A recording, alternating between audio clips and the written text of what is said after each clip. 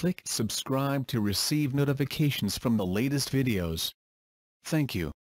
Australian WW1 air and naval submarine HMAS AE-1 found. The wreck of Australia's first naval submarine has been found after a 103-year search. The HMAS AE-1 was the first Allied submarine lost in World War I, vanishing off Rabaul, Papua New Guinea with 35 Australian and British crewmates on board in 1914.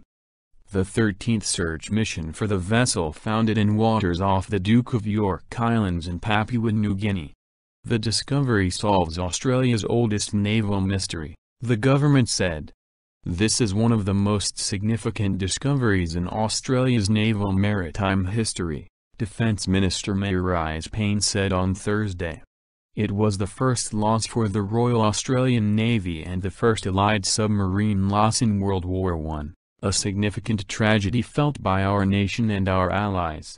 The search team used an underwater drone floating 40 meters, 131 feet, above the seabed to scour the area. The wreck was found in more than 300 meters of water. She said the search team had conducted a brief commemorative service for those who had lost their lives on board.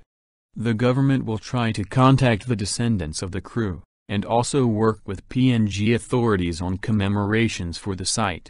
I truly believe this will bring peace of mind to the family and descendants of the crew who lost their lives on board, and perhaps, in time, we may discover what caused the submarine to sink, Ms. Payne said. Thank you for watching this video. If you find this video interesting, please like and share to many friends know. Do you have any questions? Please comment below to let everyone know. And do not forget to click on the subscribe button to receive notifications from the latest videos. Goodbye and see you again.